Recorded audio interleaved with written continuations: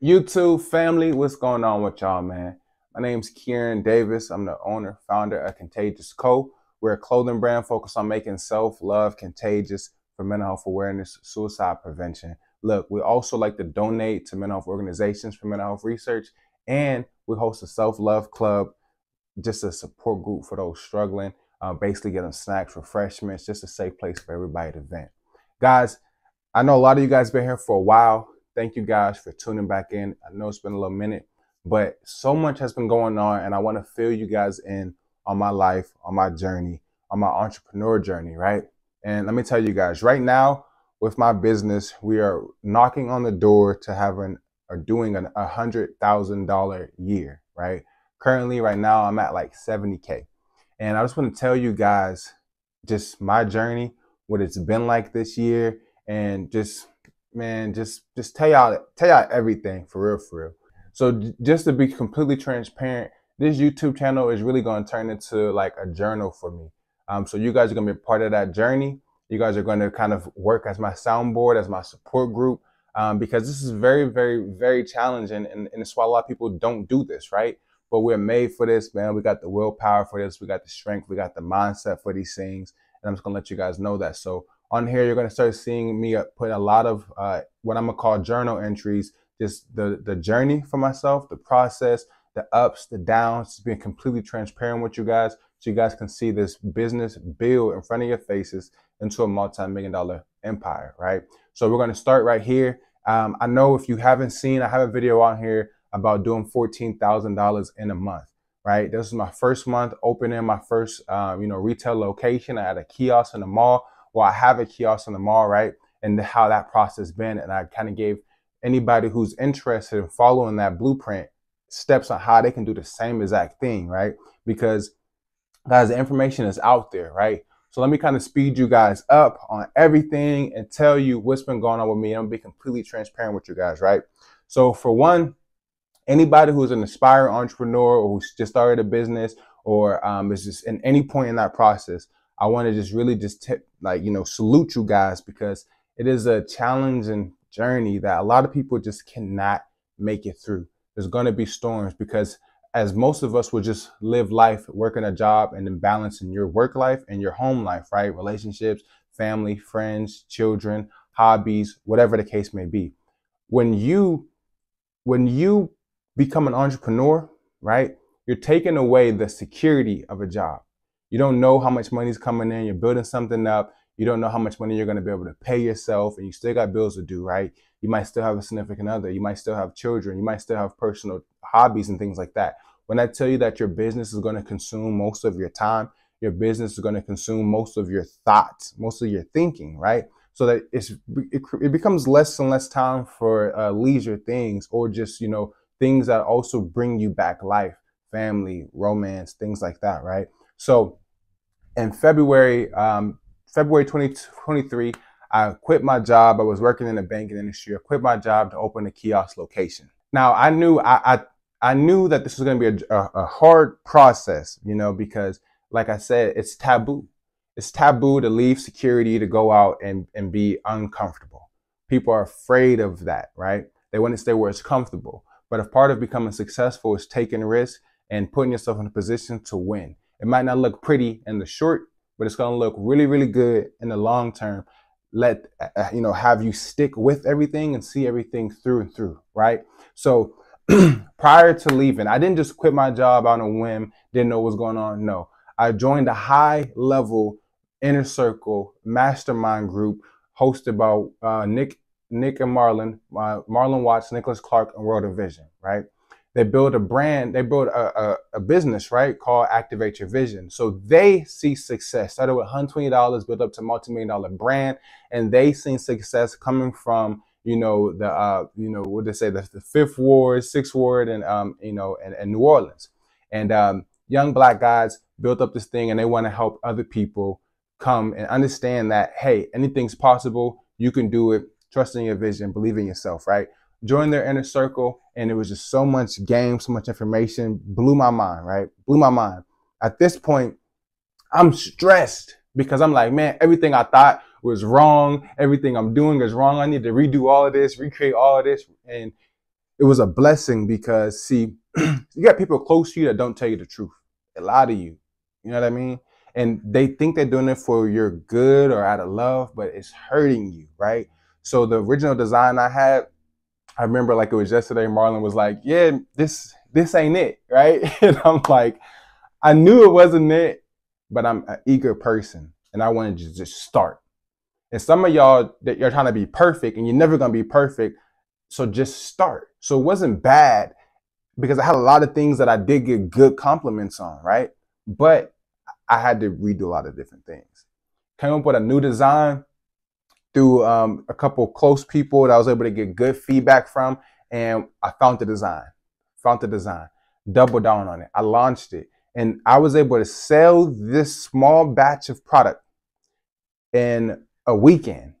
Now, at this time, I was probably making $400 to $1,200 a month, right, from my business, right? Once I got into this program, did a new design, I launched this, and then that weekend, I made about $1,200, which was about what I would make in a month span in a weekend. So I already knew the information they were giving me was priceless, and I already knew that it was working. I just had to run the play and follow suit on what they were telling me. So at this point, I'm working in the banking industry, so I'm giving about 9 hours a day to my job.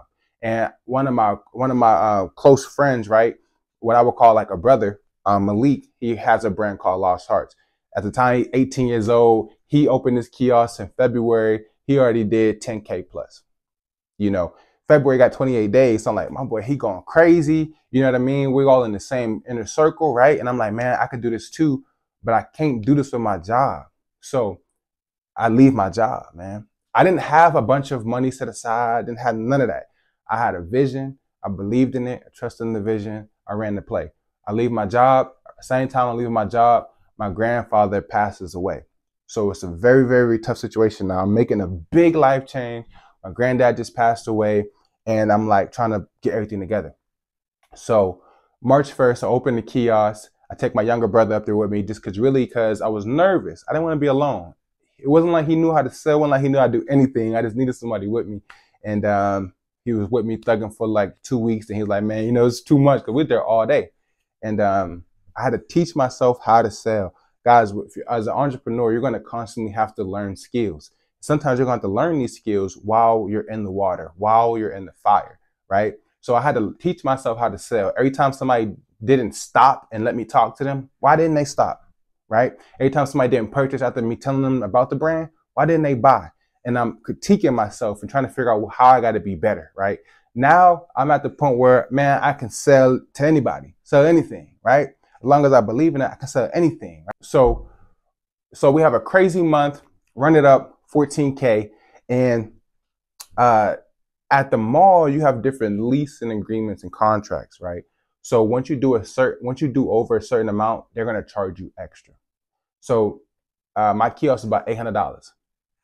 When I tell you I did 14K, them boys sent me an invoice for about 3 bands, right? I still got to go get more inventory. I still got to do all these other things. I still got stuff that I'm investing in the kiosk, right? You got to get cameras. You got to make sure you got the POS system good. You got to get hangers. You got to get your kiosk location looking as professional as possible for where you're currently at.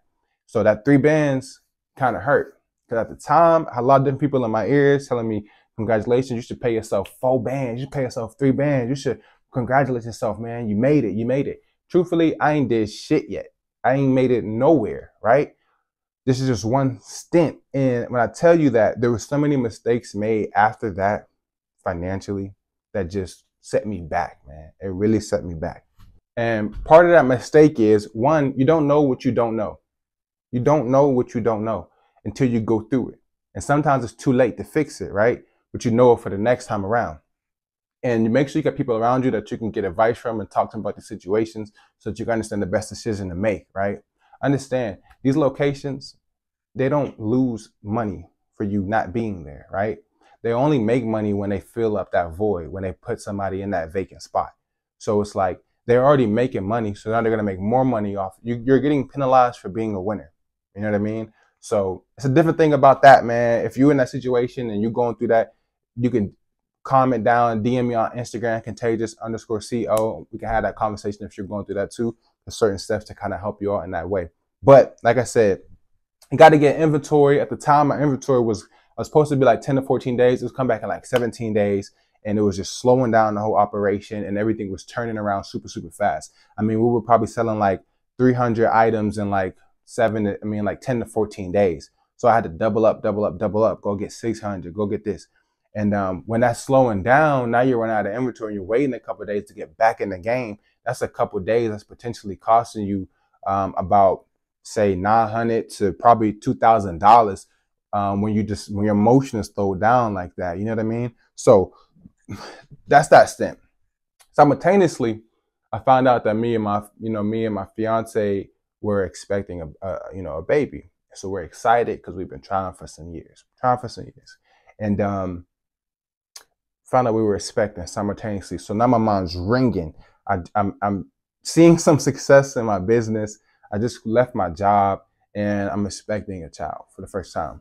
And so I'm turned up. Right? And I'm at the kiosk all the time, and I noticed that, like, she started like leaving work sick, not feeling good. And I'm thinking like it's just pregnancy symptoms, it'll be okay once we get through further in the process, got the first trimester. And we go for our 20-week anatomy scan. Now this is a couple months after, right?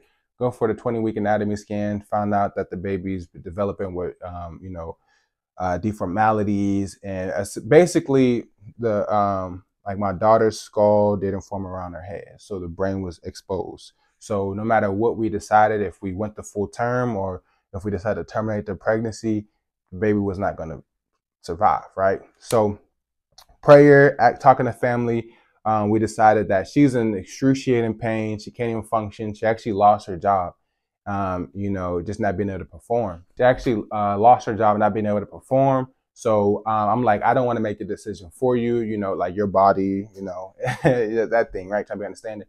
And so she decided to terminate the thing, and I agree with her. I'm going to stand by her side, right? So now this, mind you, she lost her job at this point. I'm running the business full time. I don't have a job, right? I'm running a business, don't have a job, right? I don't have a set amount of money that I'm going to make. I pay myself like a small percentage of what I make. And that's based on what I make, right? You don't kill nothing, you don't eat. So at this time, man, we had to go out to Pittsburgh. They had back-to-back appointments. One was in the morning, the next one was like 6 a.m. So we might as well get a hotel. These type of procedures aren't covered by health insurance, so you got to pay that out of pocket. So this is slowing me down. I had workers at my kiosk at the time. I mean, I'm talking about no sales, bro. They're not getting no sales. And that's another challenge too. Trying to hire employees and find people who care about your vision, care about the business, and actually want to grow with you and actually, treat it like their own. Very, very, very hard to find, man. Very hard to find. We're going to talk about that more in depth in other episodes. But so at the time I'm in Pittsburgh at my kiosk, there's no motion. There's no motion. I'm waiting for my inventory to show up too, because we're kind of running low too. Inventory come, my printer calls me and lets me know, hey, the person you got up here is not doing anything. I sat here and watched them for a couple minutes, and they're just walking around texting on their phone. You know what I mean? So it's like, man, I got to spend money that I don't have to spend on something that is like important, right? And at the same time, we're not making money at the kiosk. So slow motion, get my product in there, things like that. And super, super tough, man. At this time, you're grieving a child that, hasn't been born. You never actually met the child, and you're grieving them, right? And it's a crazy pain, because you're sitting here thinking to yourself, man, I want a boy, or is it going to be a girl? And right, people talking about, oh, gender reveals. And you get there and find out that the baby's not even going to make it. It's a different type of pain, man, stacked up on the stress of already building a business and doing all these other things like that, right? So mentally, right, at this point, the workers I had, I'm like, I need to find new workers. But at this time, I'm so mentally out of it, mentally, emotionally, just out of it, that like I wasn't able to perform the way I needed to at my kiosk almost for like the next 2 months, right? My sales are dropping, my performance is dropping, my energy is dropping. Mentally, I'm just like fighting depression. And this is a big thing where I talk about mental health too. Mental health right now is said to be the 10th leading cause of death for Americans and 5th for minorities in America. is such a big thing. I'm so very, very passionate about it. Anybody who's already been on here knows this. And such a big thing, man. And at the time, I'm really going through it, and nobody really understands that. And for women, right, my fiance, she had a support group. You know, people checking on her, calling on her. It's still a challenge for her too, right? She lost the baby physically and emotionally and mentally as I did, but it was a physical loss as well. A void there because the body starts to become comfortable with the baby being present. Now the baby's not there, right? But as men, we don't get a break. We do not get a break. When we're going through things, we have to basically just get over it. Keep going, right? Bills got to get paid, money got to be made. It just can't stop. So you got to put on a mask and fake a smile and go out here and do it. And at that time, I couldn't do it to the best of my ability, you know? So at this time, you're supposed to try your best every day. But at this time, my best was like 45%. But like, you know, I said, as men or as professionals, right? Because there's a lot of women who can relate to this as well. Nothing's going to stop for you because you're sad. Nothing's going to stop for you because you're depressed. This is not how life works. So invoices kept coming in and the revenue wasn't there to meet those demands. So here's one of the next biggest mistakes I made.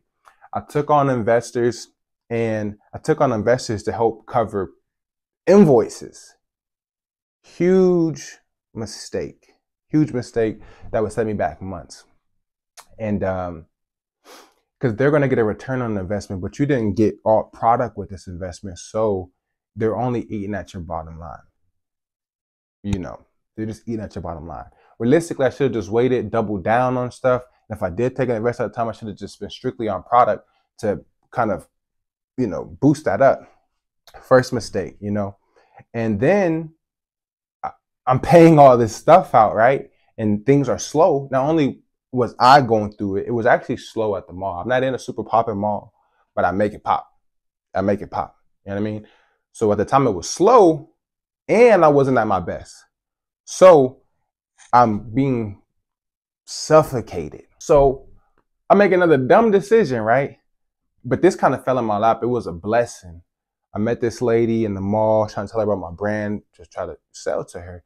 And she starts chewing me out about how, like, it seems like I'm taking advantage of mental health. And it was just crazy to me because I'm just like, man, you don't even know me. You don't know what I'm going through. You don't know anything. A big reason why I started my brand is because when I was a kid, my mom attempted suicide and I was homeless a lot growing up. You know what I mean? So I saw the effects of depression. I saw the effects of this trauma. And I'm I'm not going to say a victim of it, right? But I'm a testimony, right? So it wasn't until I got older where I started getting into personal development, reading a lot of books, things like that, led me to therapy, found out I had a severe anxiety disorder and mild depression. I didn't know nothing about none of this, but that took me down the rabbit hole. And that's when I started originally making YouTube videos about this because I'm like, man, I'm not the only person going through this. They say 1 out of 4 adults suffers with some sort of mental illness. Is that anxiety, depression, ADHD, PTSD, bipolar, whatever, right? So very common, but yet no one talks about it and we don't see it because everybody hides it, right? So this lady, she ended up getting we kind of had like a little dispute. I wasn't disrespectful or anything. She wasn't disrespectful. She was hurtful, but not disrespectful. It is what it is. We ended up having a conversation. She reaches back out to me. I go to her place. Turns out she's a big business owner, seeing a lot of success. And she invested $5,000 into my brand. And this super saved me, right? Because at the time I'm like, man, it's not looking good. It's not looking good for the kid. You know what I mean? I got motion, I got demand, but I mentally wasn't on my game, and induced a certain circus. And now whatever the case may be, there might be some super tough men out there that can just take it on the chin. I couldn't. I was going through it. I was still showing up, but I wasn't my best, you know? So when she gave me this investment, I put all that on inventory and I had motion again, right? But I'm going crazy. Boom, boom, boom, boom, boom, boom. Had to pay her back in 3 months. She didn't want nothing on top of it. She just wanted it back. So it was cool. But now I'm still paying back to other investors. You know, I got other capital out and then I got to pay her back too. So it helped me keep the show on the road, but it didn't solve the problem. You understand what I'm saying? Now, some of you guys might be thinking, like, how come you just didn't use like credit or banks and things like that? Well, I'm from the PJs, you feel me? So a lot of people that I know, they aren't able to utilize credit because credit was already messed up before you was even on your own. You know what I mean? And if you know, you know. If you don't, God bless you because you win it. But it wasn't like that for me. So I couldn't go the traditional lending route. You know what I mean? So I'm in a bind right here. Demand is up, got motion, and but I'm suffocated. So for anybody, I tell you guys, man, take on investors as a last result. And if you do take it on, put and only invest it into whatever is bringing in revenue. You know what I mean? Only invest it into what's bringing revenue, or you're going to make the same mistake. Unfortunately, life and business, you're going to make mistakes, and there's some things that you can't learn until you go through it. You know, even if you get all the questions you ever want to ask somebody who's done it, things like that, you're still going to make mistakes on your own because you just can't wake up and run a six-figure business. You got to go through the process. For me, I grew super fast. In 30 days, I went from $1,000 a month to $10,000 a month. And I wasn't at the level I needed to be to run this business the way it has to be run, right? It's new. It's new for me. It's a new business. Some things you got to learn from going through it. No one can save you. And you got to take ownership and accountability of it and figure out how you're going to grow, right? So like, fortunately, I'm still in the same circle group that I'm in with World Vision, Nick and Marlon. And I met a lot of great people in there. So Malik, Brianna, Nick Castro, James, Gary, Everett. So many people. If I say a name everybody, I'll just be lost for days, right? But in the transparency and the relatability and the realness and the authenticity helped me get through this, because entrepreneurship is a foreign language to a lot of people and everybody just can't speak it, you know? And I'm fortunate enough to be around people who can speak the same language as me and help me through these trials, because if not, I don't know if I would have had the willpower, you know, and just also just the strength from our creator to the most high to help me get through these things, that I'm still able to keep going now. Now I'm still battling these things, but like I said, I still have motion and the demand is high. The demand is very high, right? So entrepreneurs solve problems for profit. If you're not faced with a new problem, you're not growing. You're just not growing. So just because you have a problem in your business is not a bad thing. That means you're growing. You either need to build a new system, you need to educate yourself and learn more. You know what I mean? There's something in there. There is gold in that problem. You just got to solve it. And how long it takes you to solve it, right? And how many, and just not making the same mistakes over and over, and also understanding what mistake you made so that you can learn from it and grow from it, right? So my goal right now to end the year at 100K, you know, completely feasible. In my mind, it's already done. It's already done. Now, it's not about the amount of money I make. It's about the impact that I'm able to have. And as I can grow, I can have more impact. See, my goal is to be able to build like these sort of clubhouses, you know, for people struggling with mental health and things like that, and connected with apparel. I'm not gonna go too far in it because I ain't there yet, and I don't want anybody to capitalize on it. And even if they do it, they're not gonna do it like Contagious, because it's just not gonna be contagious if they do it right. So it's not about like me making a lot of money, because anybody who is in business knows in the beginning, you don't make no money. The business is gonna make money, but you're not gonna make no money, right? You're just somebody still chasing a dream, still chasing a goal. But there's a goal at the end of this. I want to impact lives. I want to help people. I want to change the world for the little time that I exist, have an impact on the rest of the world, and change the way we perceive certain things. You know, there's a lot of stigma placed on men and women for just struggling mentally and different things like that. And some of this stuff is genetics.